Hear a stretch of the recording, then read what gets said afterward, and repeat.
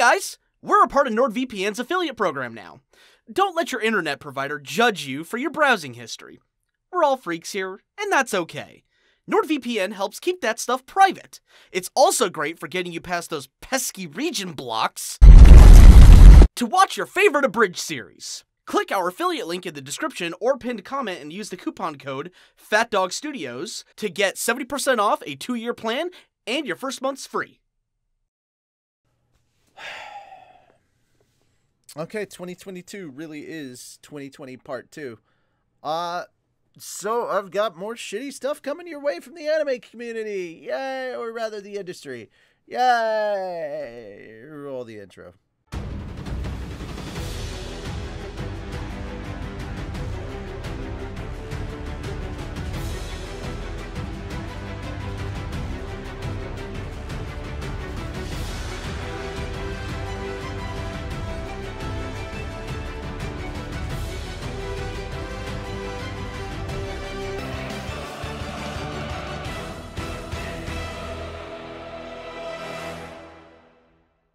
Okay, so I can't even say what this is. We're just going to say CP. That's the closest thing to it. It's kind of what the internet talks about, but I think that's the term the internet uses for it, but Jesus.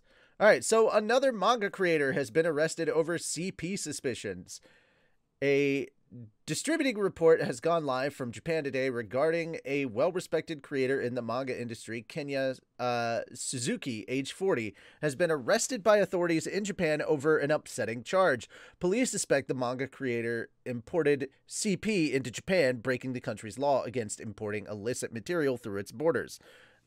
So for those unfamiliar with Suzuki, the artist is best known for creating Please Tell Me Gaoko-chan, or I think in the US it's called My First Girlfriend as a Gal. In 2014, the series followed a Gyaru girl in Tokyo who dedicated their life to the American Valley Girl fashion. The manga went on to spawn a TV anime a few years back in 2016, and an OVA was also produced by Studio Feel. According to current reports from Japan, Suzuki is suspected of importing 6 books from Germany, which all contained underage CP. The books were trackable as the post was registered internationally, and police searched Suzuki's residence back in July, where they found the books. Authorities were visiting for an unrelated reason, but after finding the 6 books, Suzuki was investigated further. Reports suggest 40 more illicit books were found at the residence, and Suzuki considered them part of his personal collection.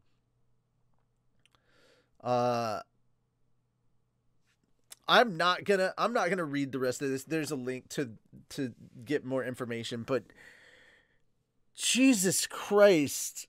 Okay, so I can't remember his name, and I tried to look back, but the text wasn't large enough. The creator of Rurouni Kenshin.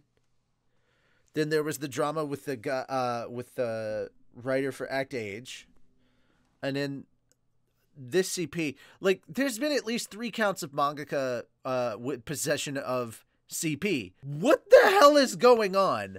Why? And why is this? Why is it that Shonen Jump tried to act like this never happened and brought back the Kenshin creator? I don't care if he's friends with Oda or not. Like, that's unacceptable. He should never be able to make work for Shonen Jump again. That's a whole different rant I could do, but I'm probably not going to. But what the fuck? This is some like really messed up shit. If you don't know what CP is, I don't know what to tell you. Underage is the only indication I can give you. If you can't piece it together after that, I feel for you. But yeah, this guy was busted in possession of material he should have never had. The fact that he was able to get it and order it from another country, import it from another country. Holy crap. Also, Germany, WTF you doing? Making this.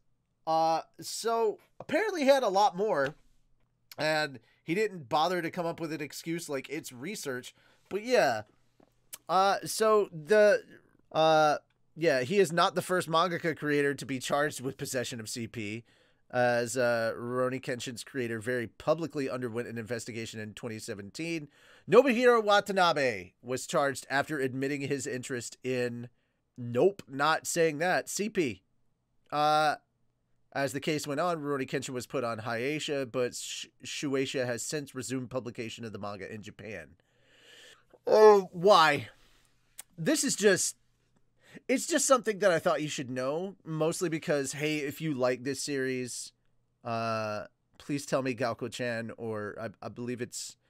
What? Let me confirm here on my anime list to make sure that I'm not getting this wrong. I'm pretty sure it's My First Girlfriend is a gal, is the English name, but I could be wrong. So it doesn't have an English name? Oh no, it says Mortal Titles. Please tell me Galko-chan. Yeah, please tell me Galko-chan. Yeah, that is. It's called Please Tell Me Galko-chan, and it was pervy as hell. So not overly surprised. Okay.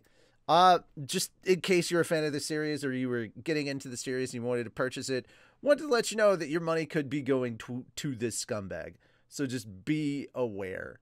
I had the same kind of mental break with Rurouni Kenshin, which is unbelievably good, and also the mangaka, and I felt dirty inside because of the fact that I'd purchased his manga and my money could have been spent on CP, and that's not okay.